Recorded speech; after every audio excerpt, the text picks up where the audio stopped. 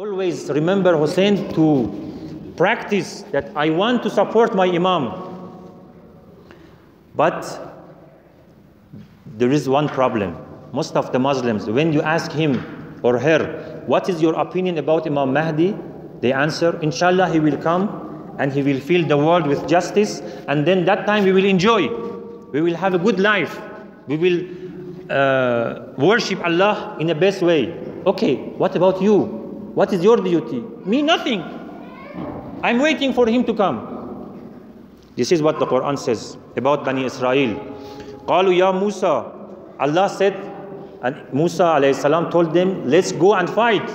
Let's go and make the city ready to worship Allah.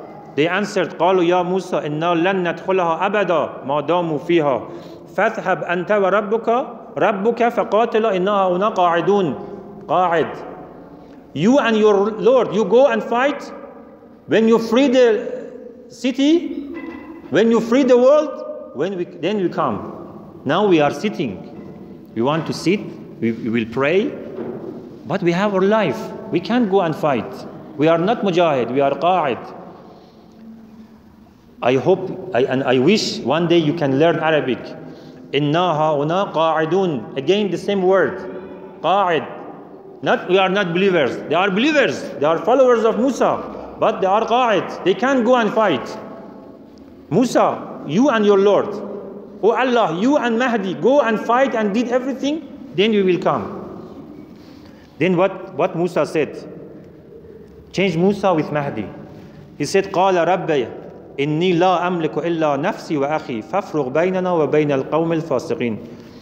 Musa alayhi salam said, or we can say Mahdi alayhi salam now said, my Lord, indeed I don't possess or control except myself and my brother. So part us from these disobedient people. These are fasiq.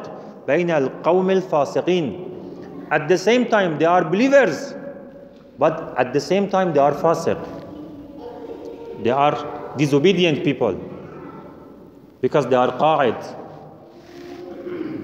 So, this is the lesson of Imam Hussein, and this is the lesson of Karbala, that we should practice, we should ask ourselves. But unfortunately, because of dunya, we don't have time to think, we don't have time to ask ourselves.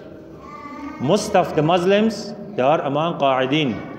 They want to have dunya and akhirah together. But dunya and akhirah, they are enemies. It's impossible. The Prophet ﷺ said, it is impossible. You can't at the same time say, I want dunya and I want akhirah. It's impossible. You should choose. You want dunya or akhirah. To have money, to have house, to have car, this is not dunya. But to do just for the sake of money, just for the sake of position, this is dunya. Never think, I want to do my best for religion of Allah. I want to send my child to support the religion of Allah. The Quran says about Maryam, about mother of Maryam. I told you several times. Why Maryam is Maryam, or Mary is Mary? Because of her mother. Because when she was pregnant of Mary, she prayed and said, oh Allah, I want my child, that she thought it is a boy. I want my son, my child, to be your soldier. إِنِّي نَذَرْتُ لَكَ مَا فِي بَطْنِي مُحَرَّرًا. I want him to be your soldier. Before her birth. These are mujahideen. This is the method of mujahid. Allah subhanahu wa ta'ala says, قُلْ إِنَّمَا أَعِذُكُمْ بِوَاحِدَةٍ. I have just one advice for you. One advice. What is it? أَن تَقُومُوا لِلَّهِ. This is the advice of Allah. أَن تَقُومُوا لِلَّهِ. Stand up. Don't sit. Stand up for the sake of Allah.